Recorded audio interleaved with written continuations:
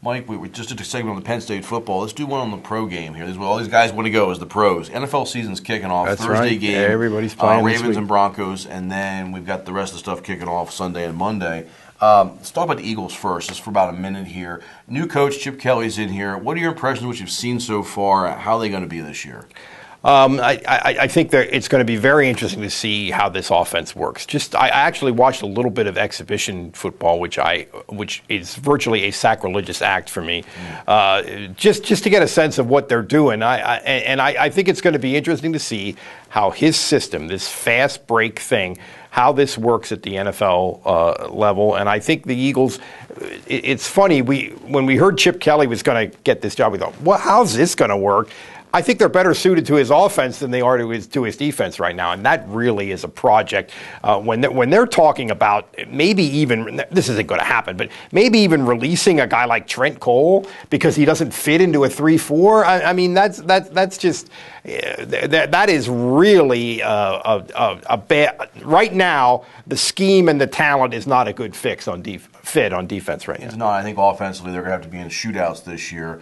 But I will say this, Trent Cole's numbers have gone down the last couple of years. If you could trade him, I wasn't against that because I just haven't seen the same quality out of him. Yeah, that's true. That's true. McCoy, I think, is going to have a big year. Vic, if he stays healthy, but I don't think he's going to stay healthy, could have a big year in this offense.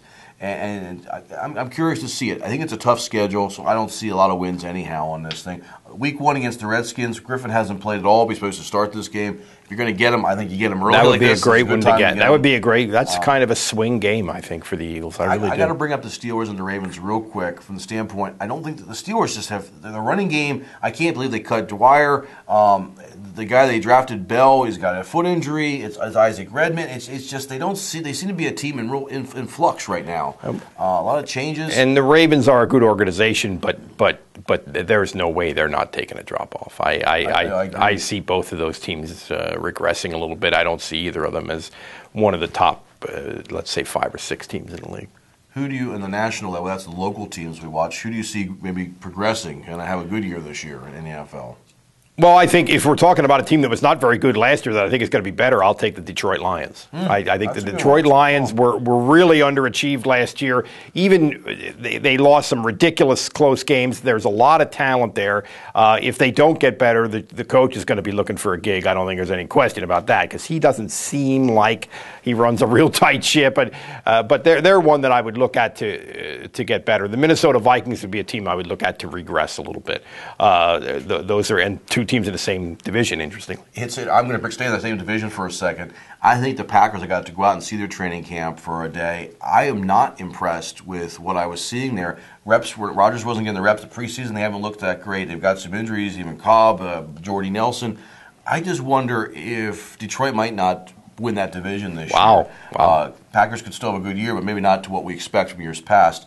I think the Giants in the division with the Eagles are going to do well. It seems like they're every other year. This would be Kaufman's last big run, maybe before. Well, somebody's got to emerge in that division, and it's not clear who it could be. So I think it could be them. I think the defensive line could show improvement. Eli Manning. I don't love that division, but I think that it could be the Giants. Overall, I've been watching Hard Knocks. I like what I see out of Cincinnati this year. Oh, okay. If the Ravens are going to regress a little bit, and we're saying the Steelers look like they're in flux. Yeah, it makes sense. Okay. It could be Cincinnati. Okay. No, I can't believe Lewis is still the coach of that team, and yet they look pretty good. Yeah, defensively, they've got some. He's a veteran guy, yeah, there's no question. I like the Falcons. That's a team that I think is going to stay the same. Everybody else has dropped around them. They're going to go up. Got a lot of weapons. Matt Ryan, sort of a local guy to Philadelphia. They pick up Steven Jackson. Could be a good team. So who's your Super Bowl predictions here? Okay, well, I think the 3 best teams in the NFC are the 49ers, Seattle, and Atlanta. I'm going to take Seattle in the Super Bowl, and I will take the Denver Broncos in the Super Bowl, and I will take Seattle to beat Denver for all the marbles. I like the Falcons. As I said, I'll go with them, ride them heavy. They had a good run last year. I'm going to take the Broncos. We're the same there, and I will take.